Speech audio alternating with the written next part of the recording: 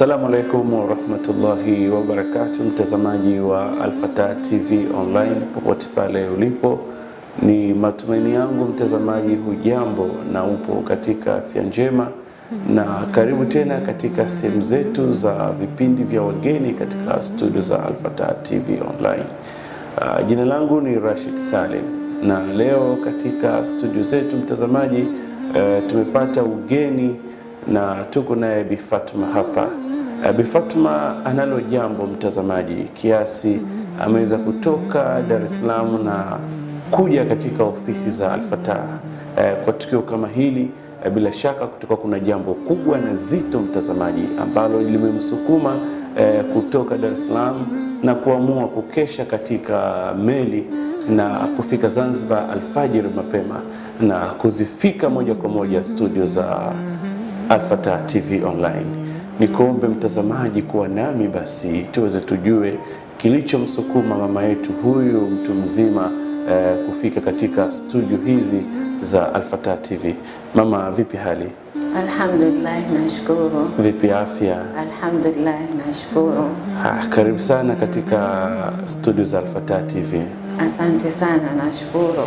Nini kilichokufanya mama utoke Dar es Salaam ulale kwenye meli na alfajiri hii tunapata ugeni huu katika studio za Alfatah TV? Naam, nimekuja hapa kwa sababu na mjukuu wangu, mtoto wa mwanangu mwanamume wa kwanza kwa kuzaliwa. Huyo mjukuu kwa mtoto wangu amepata ajali ya pikipiki. Subhanallah.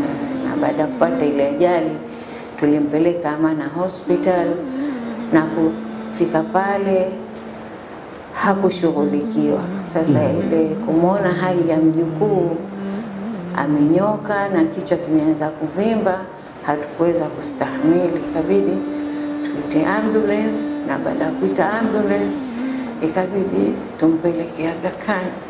Lakini kumpeleka sisi Aga Khan si kama tumempeleka kwa fahari ama sifa. No, kwa sababu ilikuwa hali hairidhishi ya yule mtoto. Yule mtoto kichwa kilikuwa kinavimba sana. Ndio nikajaribu pale, tukaomba ambulance, ikabidi tuite ambulance, wakasema tuite la pesa. Wao hawana ambulance la kumhudumia kwa sababu ya kile kichwa chake kilivyokuwa kimevimba. Basi ikabidi tuite ambulance pale, tukatoa pesa, ambulance ikaja, tukampeleka Aga Khan. Aga Khan wakamtia theater pale emergency, wakamfanyia operation ya kichwa.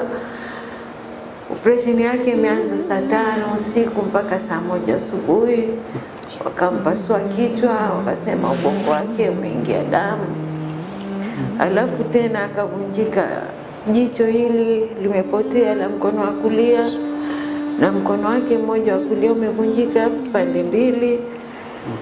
Na pale tuko tangu tarehe 3 mpaka hapa leo ninaposema si hali ya kuridhisha kusema inaendelea vizuri.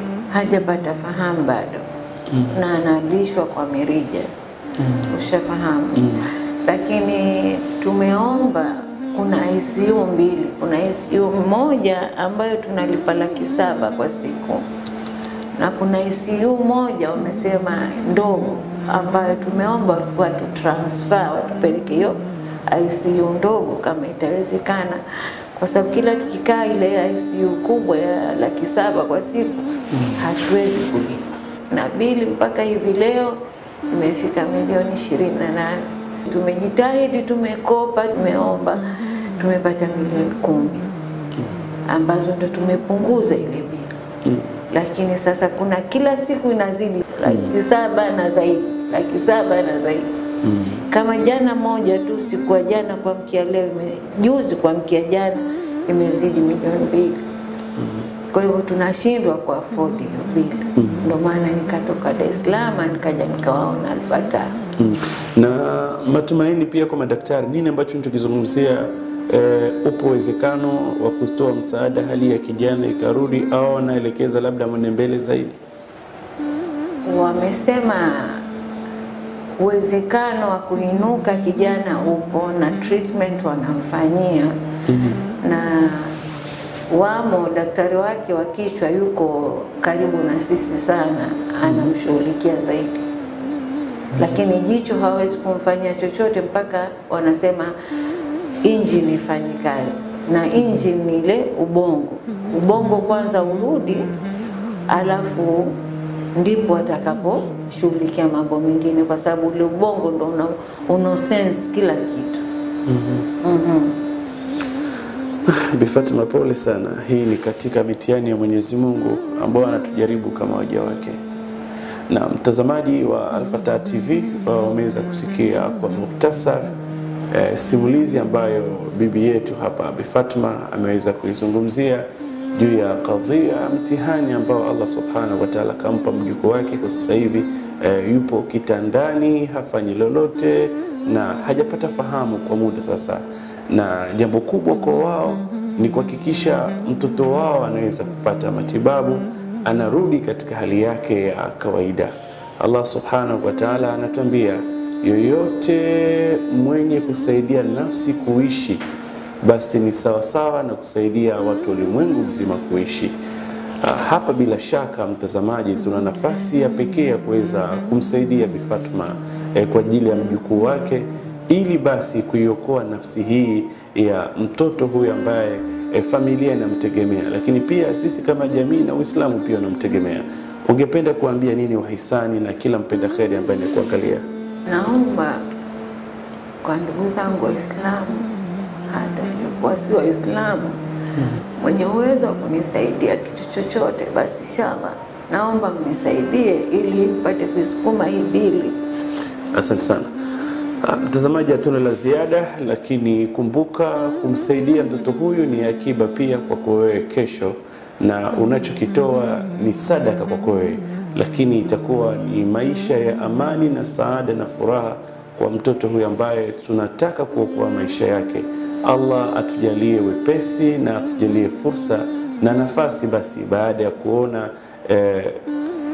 kipindi hiki, basi kwa kile ambacho Allah Subhanahu wa Ta'ala atakachokujalia kupitia anwani unazoziona hizo, Tigo Pesa, M-Pesa, basi unaweza pia kuwasiliana na Bi Fatuma moja kwa moja, mtazamaji wetu. Tukushukuru sana. Mimi ni Rashid Salim Muhammad na mgeni wangu studio ni Bi Fatuma. Tukutakia kila la kheri na endelea kutazama Alfatah TV online. Ili uendelee kupata taarifa na vipindi vyetu mbalimbali, usisahau kusubscribe YouTube channel yetu Alfatah TV Online.